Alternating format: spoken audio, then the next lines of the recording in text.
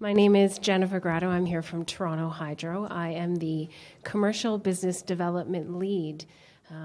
It's a role that I took over in the last year, and I've been with Toronto Hydro for about 5 years in business development. Before that, I was with the City of Toronto in water efficiency, and before that, in a past life, I was in performance contracting with Honeywell. So I've been in conservation for about 15 years, which the landscape in conservation has changed quite a bit.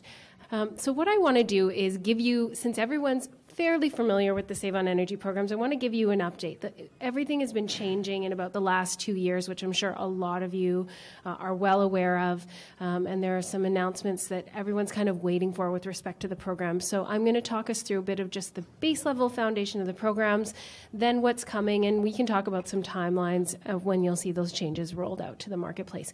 Please interrupt me at any time. I want this to be very interactive, very informal. A lot of you know what I'm about to present, pieces of it anyway. So I'll go through those pieces quickly and get to the good stuff.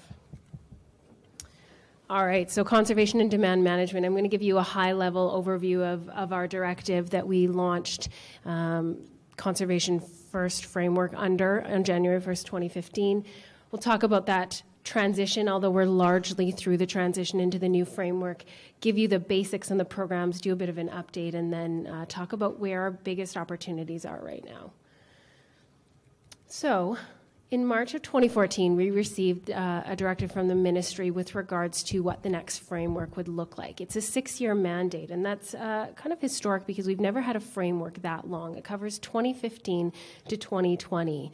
Our last framework was 2011 to 2014, 4 years, so this is a bit longer and much more extensive. We've also shifted to energy-based targets this time around. So as you know, in the last framework, our targets were peak demand-based due to the need for avoided capital costs. Well, we've shifted that to consumption, kilowatt hours, megawatt hours, gigawatt hours, and the big bad terawatt hours across the province. So that's what our targets look like this time around, and that's going to be part of what I talk about moving forward with changes in the programs. We need to address that whole peak demand issue and where we're landing with it currently. We also have the biggest targets we've ever had, and we've shifted a little bit from being able to count one-time projects to looking at persistence. That is also key in some of the program updates I'm going to give you. So again, these targets are province-wide. I'll go back one here. There we go. The targets are province-wide, and so every LDC was given individual targets and budgets. How many of you are just strictly Toronto-based? Okay, and so I would then guess that the rest of you have portfolios that span multiple LDCs, if not the entire province, yes? Great. So everything I'm about to say is applicable to the entire province except for the pilot programs, and I'll note those. Those are Toronto Hydro specific. So I'll highlight where programs are not available outside of the Toronto Hydro area. So part of our mandate was to work collaboratively as LDCs to improve programs in the province via a mechanism called working groups, but also to collaborate with gas utilities. I'm guessing that since you have electricity in your building, you also have natural gas. Dealing with both of us at the same time, sometimes parallel, can be a bit of a pain point, and so we're working with the gas companies to be able to bring that conservation conversation to the table all at once, just to make things more efficient on that level. Right. Spoken about a lot of this. So that sort of sets the stage for where we are with framework and transitioning and what we've been mandated to do. So if we look at the programs that are available, and it sounds like most of you are familiar with these, the ones that are continuing in the marketplace are, first and foremost, the retrofit program. That's 80 to 90% of the work that takes place in buildings. Who has applied for retrofit incentives in the past? Awesome. And for those of you that haven't, let's have a conversation afterwards because there's lots of dollars on the table. We also have audit funding, which is a mechanism through which customers can apply or property managers can apply to highlight opportunities in the building and have those audits incented up to 50%. Existing building commissioning, I'm going to talk a lot about. We're seeing a lot of activity around existing building commissioning, and that can be or retro commissioning, and there's an important distinction that I'll talk about. High performance new construction is continuing, although we know that 2017 building code is coming out soon, and so that program will take on a major overhaul moving forward.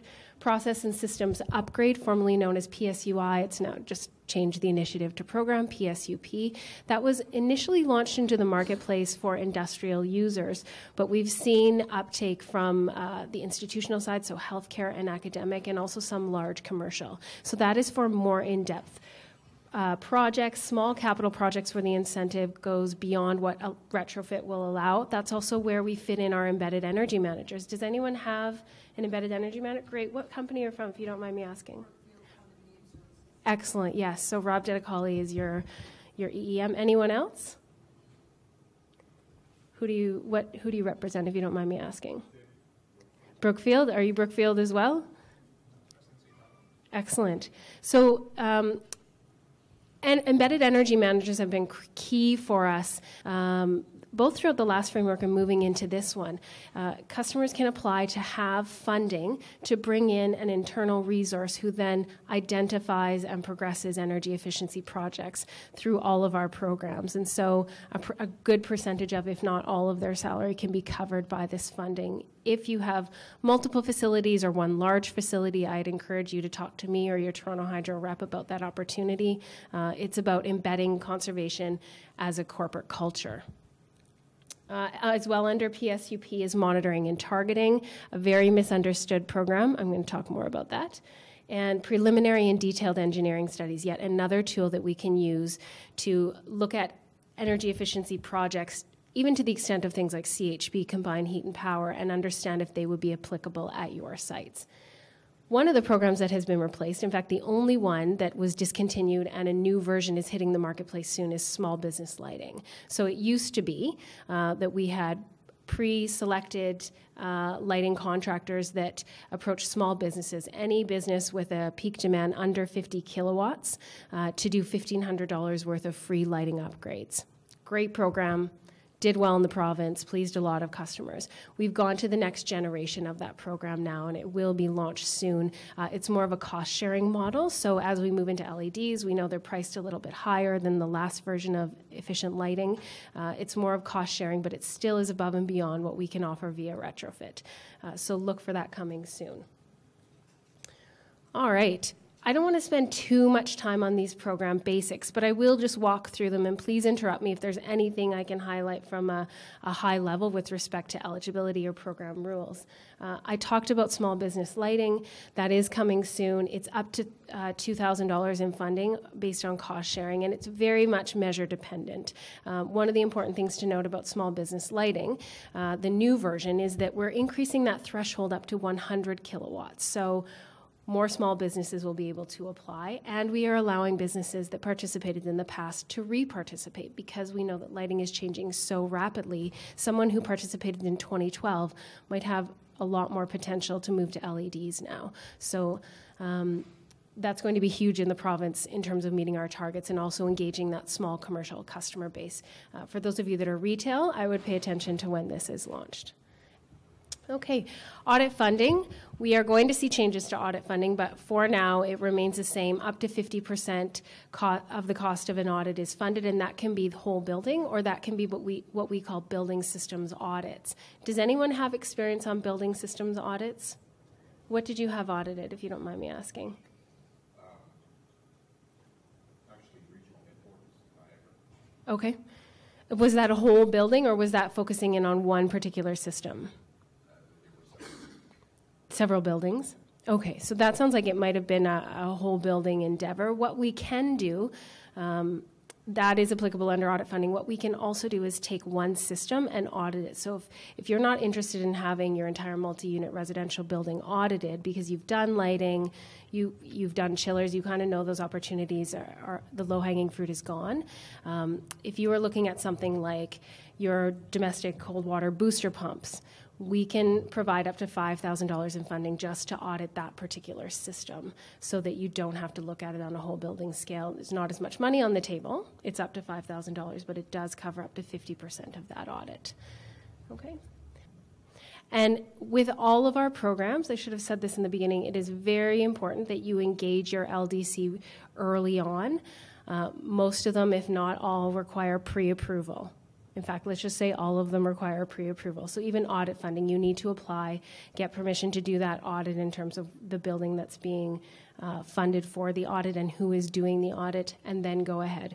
We don't like to see retroactive paperwork in our office. It goes directly against program rules in a lot of cases. We will advocate for you if you get yourself into a situation, but incentives are not guaranteed if we're in a retroactive situation. So just keep that in mind. A good, healthy relationship with your LDC is to your advantage in energy efficiency. So back to retrofit. This is what we spend the most time on from an LDC perspective. It covers everything from lighting controls to building automation systems, installation and upgrade, M&T, chillers, HVAC RTUs, pretty much anything that you can replace Lego style, I like to call it, in a building, there's a retrofit incentive. We are even now starting to cover things like building film and building envelope measures at Toronto Hydro. We're working to find a way to pull out those small savings and provide an incentive.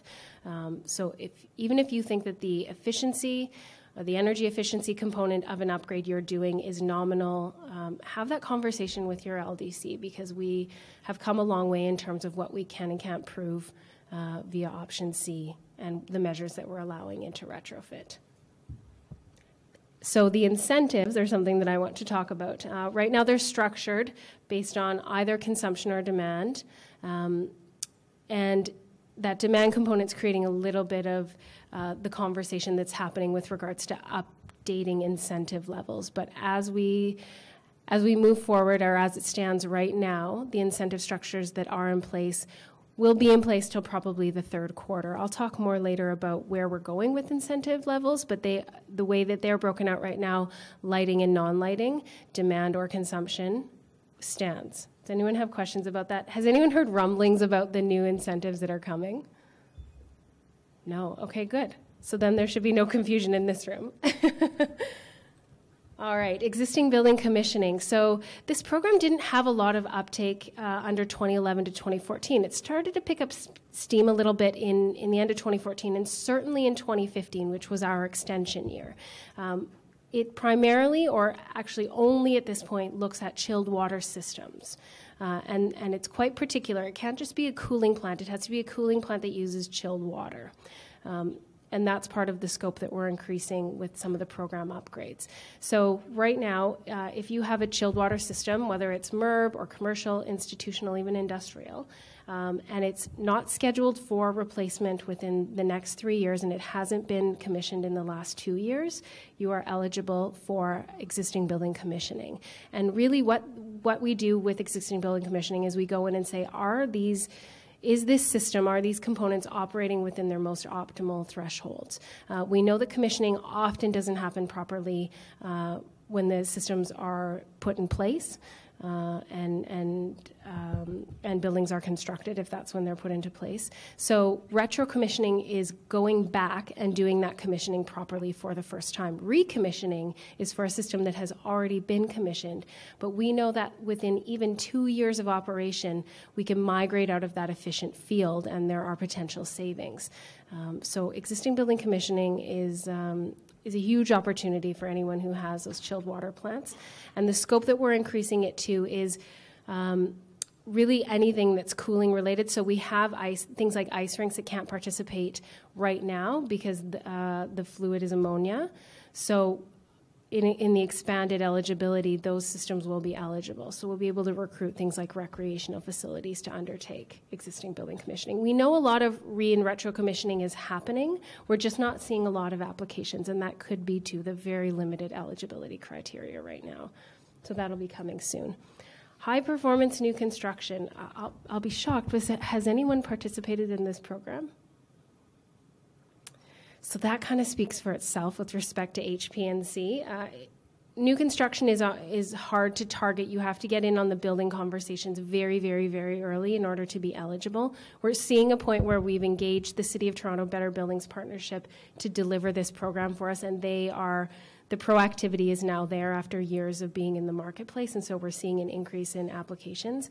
But it's quite a painful process to apply for HPNC at this point. So we're tweaking where we can. I'll talk more about that in a minute. And we're also going to align with 2017 Building Code next year. So look for major changes there.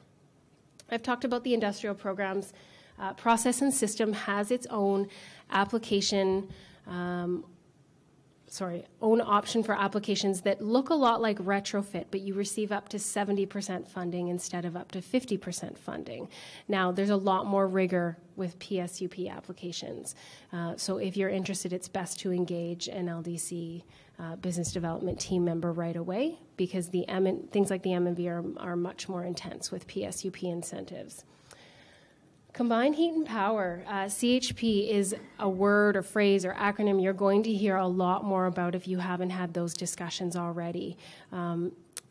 Essentially, it takes burden off of the electricity grid on our standpoint and creates cost savings from a customer standpoint. But what it also does is addresses reliability. So you have that system in place where if we ever have a situation like the ice storm again, which these century storms are happening now every 5 years, so probably going to happen again. Reliability isn't as much of an issue. Has anyone had that CHP conversation internally yet in their buildings? Yeah, a lot of multi-unit residential buildings are having that conversation, so we're seeing a growth in the offerings in the marketplace for CHP with MERB in particular. There's a lot of opportunity, and obviously residents look for that reliability. No one had fun during the ice storm with the outages. So we're meeting not only an efficiency need, but also that resident homeowner need as well.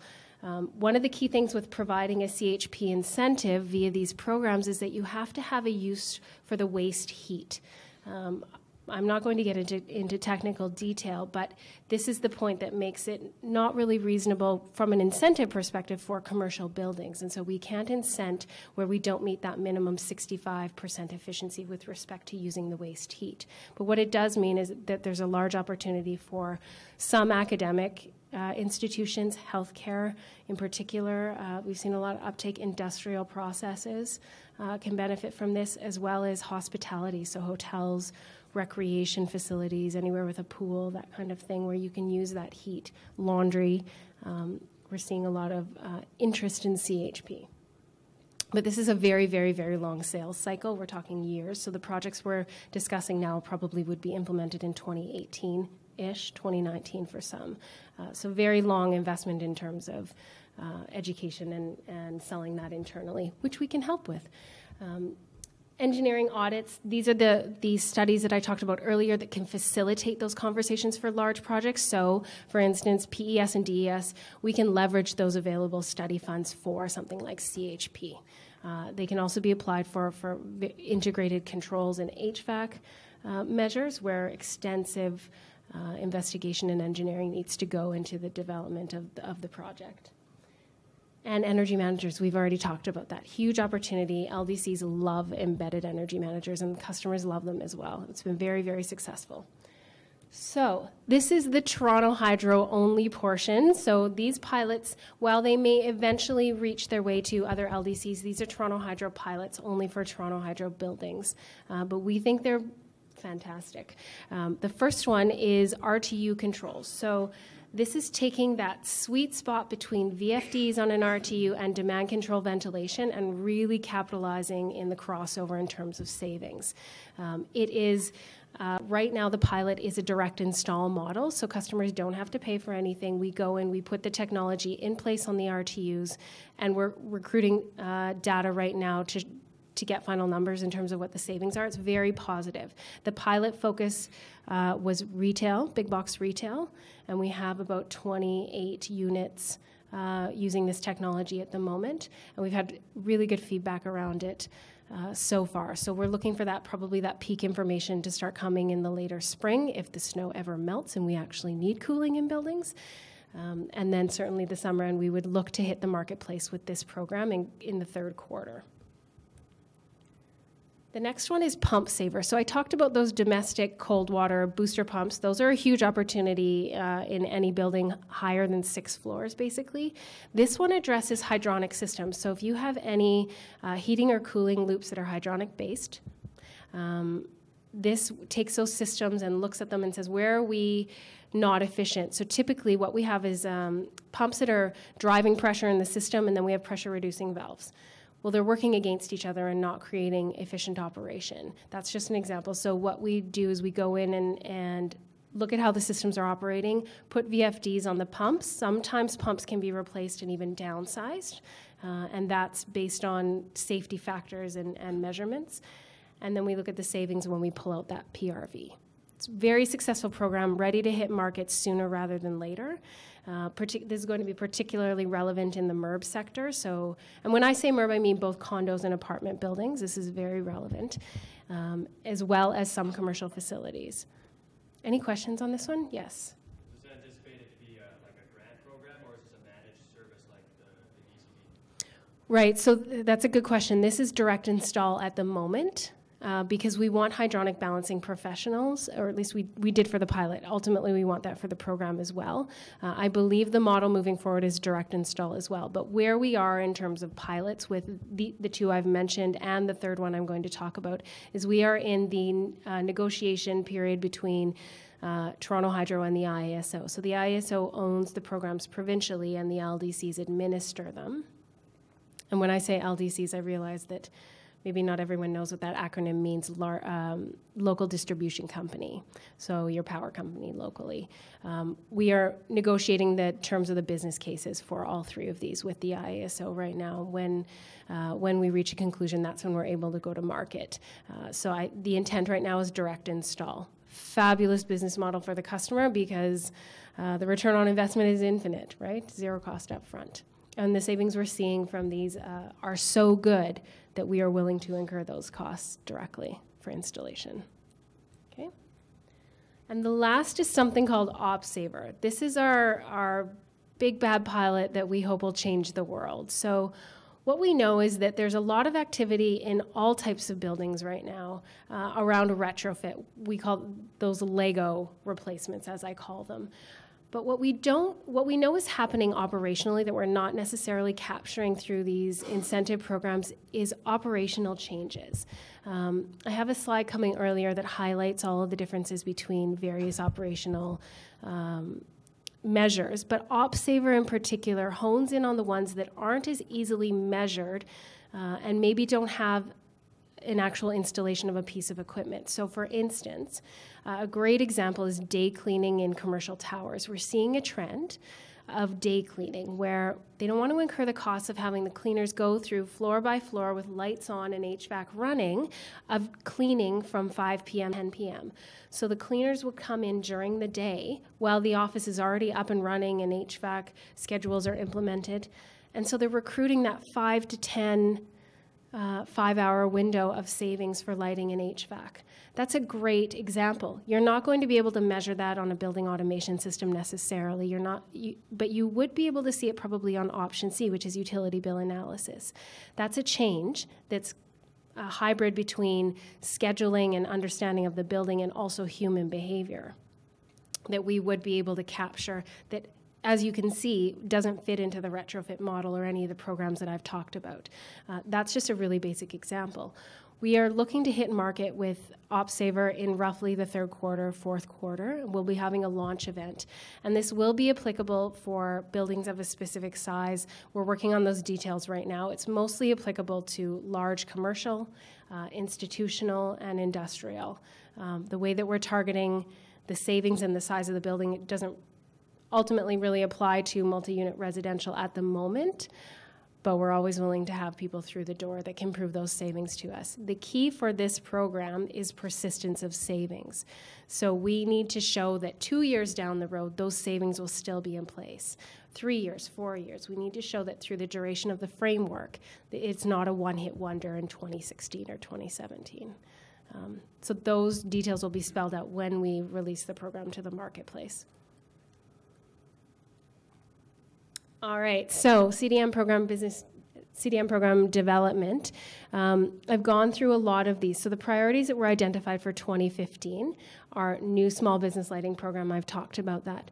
New energy manager program. That is currently in the marketplace. So we went from a model of 80% funding of a salary and a target to two options for the customers, which are that same model of a base level of funding and a solid target to a performance-based model as another option for those that want to overachieve in their savings. So you can either choose the safe 80% funding up to $80,000 for a salaried position, or make up to $150,000 for that same position with further savings.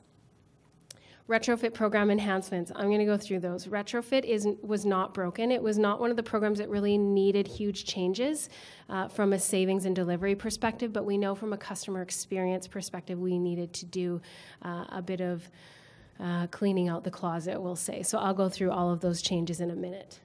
Third-party CHP participant agreement. When I talked about CHP, I left out an important piece, which is that while there's an interest, a huge interest in the marketplace for a CHP, not everyone has the expertise or even the interest in owning and operating that system themselves. So a perfect example might be a condo that wants the reliability, wants the energy efficiency, but to have someone on staff that's versed in the maintenance of sophisticated equipment like CHP is not necessarily that attractive. And so we are developing the ability to have a third party own that equipment while it's in your building, essentially, and take on the burden of the maintenance as well. So that contract will be coming soon. It's near ready for release. That's been very attractive for a lot of some hospitality and a lot of condos. The upstream business case. So has anyone heard of, I'm sure you have all heard of upstream incentives? No? These are incentives that would be applied at the manufacturer or distributor level. So when you go into Home Depot and you're buying something and it says it has a line below the price that takes off $10 on that LED light bulb, the manufacturer's rebate, they're often called, that's an upstream incentive model. So rather than us targeting everyone in the room and saying, oh, when you install a VFD, apply for our incentive, what we would do is target the manufacturer and say, you're selling 100,000 of these units in Toronto in a year. We want to incent at your level so that the customer doesn't have to apply for anything and we will handle the paperwork. So we're looking at which technologies that would be most applicable for. And I suspect everyone here would agree that if you can get that rebate or incentive and you don't have to do any paperwork for it, that's a bit more advantageous than the current application process. You need to be nodding your heads right now because I know how painful that application process is. So under review for 2016, we've talked about the incentive rates. So I hope I've made it clear the incentive rates are not changing today. They probably won't be changing until roughly third quarter, fourth quarter, if not early next year. We are looking at that sort of misalignment between energy-based targets and still the need to consider demand and how we move forward with that. You will receive lots of notice in terms of incentive rates if and when they change. And typically, there's some grandfathering of old applications that are already in the system through to completion. So no need to panic around incentive rates. You will have lots of notice and be able to strategize accordingly for your applications. Process and systems programs are being reviewed right now as well. High performance new construction I've mentioned. Audit funding is also being reviewed, and actually we have a business case on the table for slight modifications, so look for that to come out soon. The upstream program, fingers crossed, will come out soon as well, and then commissioning. I've already talked about how we are expanding the scope of that. We're also hoping to expand some of the dollars associated with different phases of the existing building commissioning scope. So there's investigation phases, reporting phases, and then there is an obligation, depending on what comes out of those reports, to implement specific measures, both retrofit and existing, and the commissioning piece. So we're looking to expand a bit of that funding on the studies so we can get more of the data out of them that we need. And future consideration. So we have that operational pilot OpSaver that will be coming soon. And then we're looking at how we align our efforts in terms of operational savings in general. There is a section of applications that fall under the retrofit program called monitoring and targeting. It can seem a lot like operational savings, although the retrofit program by nature requires an upfront investment because the cap on the funding is 50% of project costs. So M&T, we're looking at why it's not been as successful in the past and how we can make it more successful.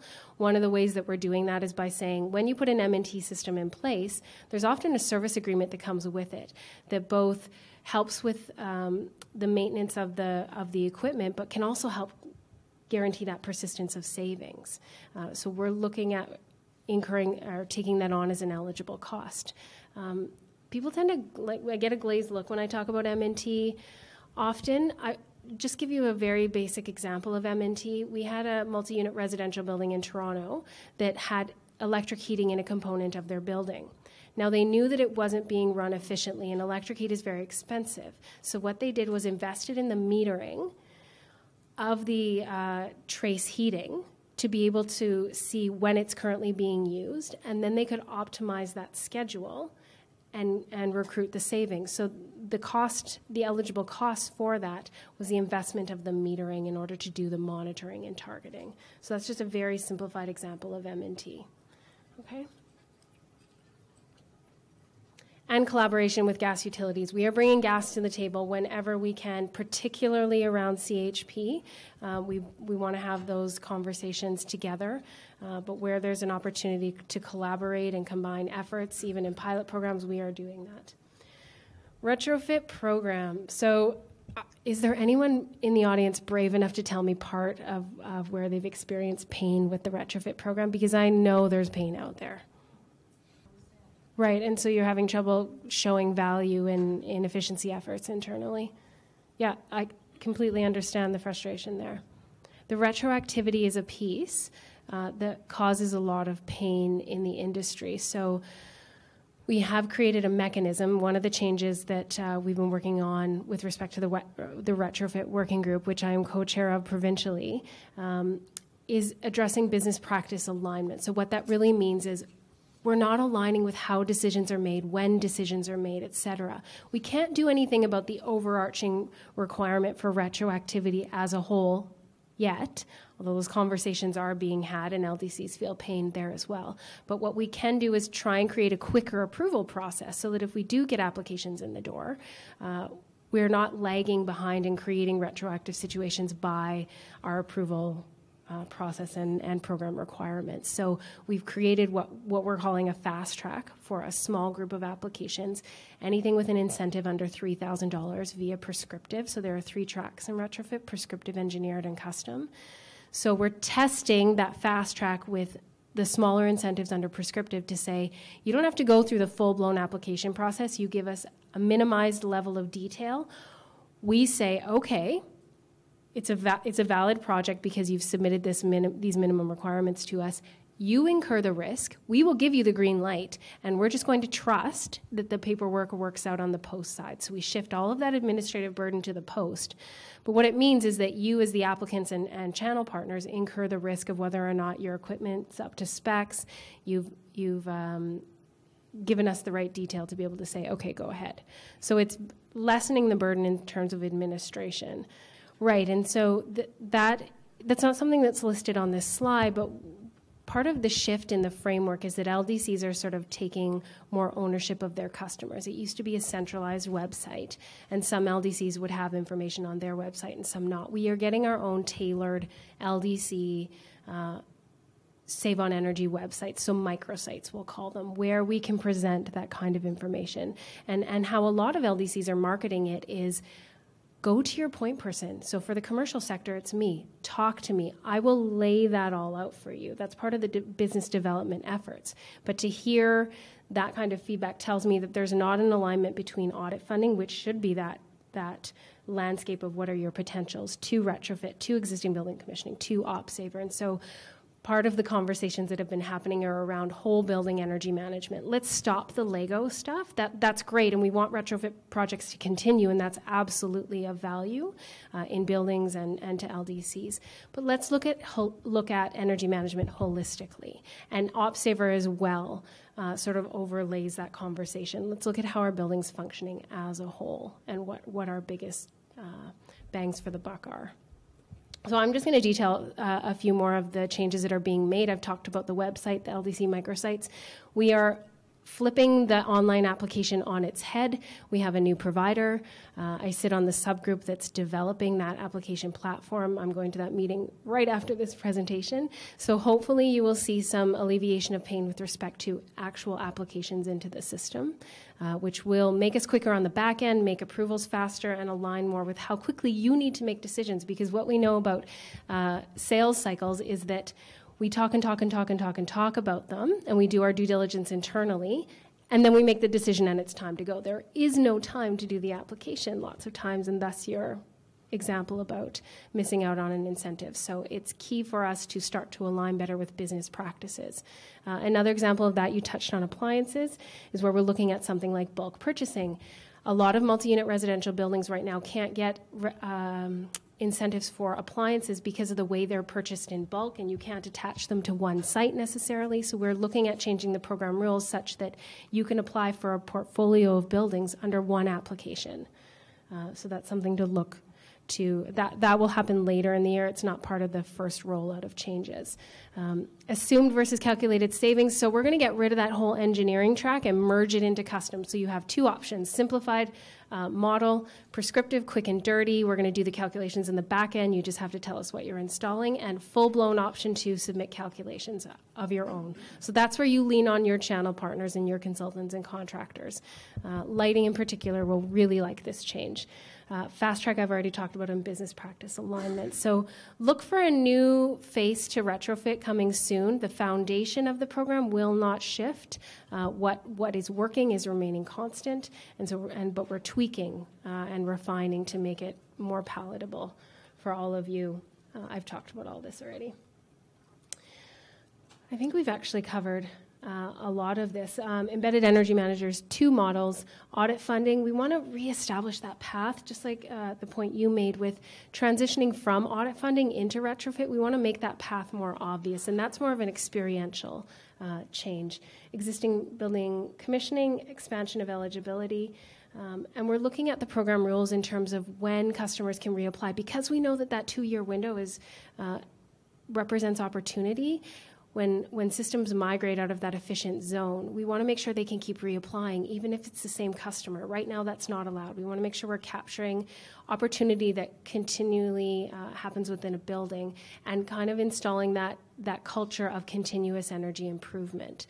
That's what the OpSaver program will be founded on as well: continuous improvement, measurement, reviewing of data, and implementation of strategies.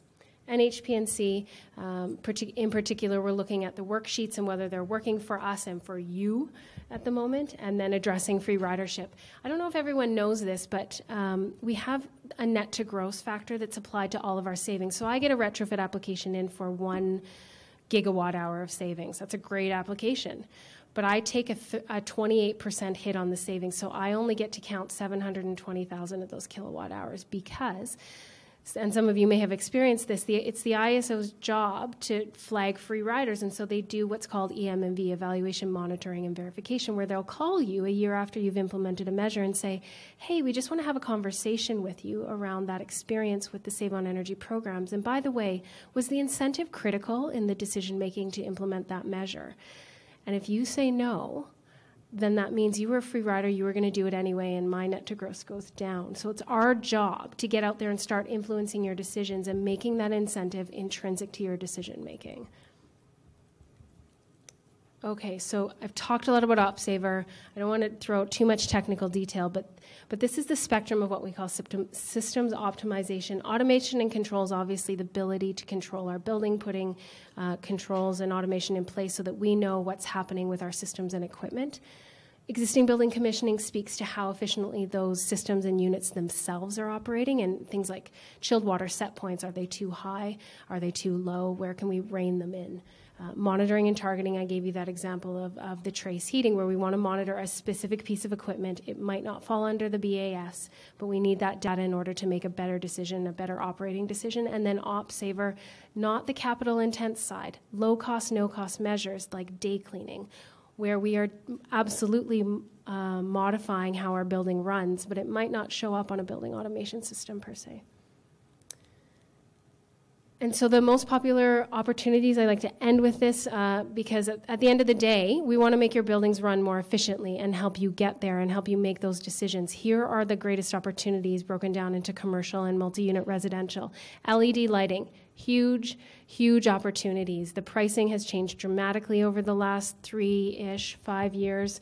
The offerings are more sophisticated, more reliable. If you're considering LED, do your homework. Yes, there's absolutely still junk in the marketplace, but there are really quite reliable options. VFDs, put VFDs on everything you can. VFDs are huge. We're not capturing all the potential of VFDs in the marketplace, but pumps, fans, looking at industrial processes, put them in wherever you can. I got the 5-minute warning. I hear you loud and clear. Cooling plant measures. Let's look at cooling plants. Lots of opportunities, too many to list.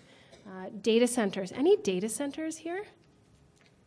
Great. Data centers are a cash cow in terms of both business and efficiency. We're looking at 24/7 free cooling in some of our data centers. It's really, really huge opportunities.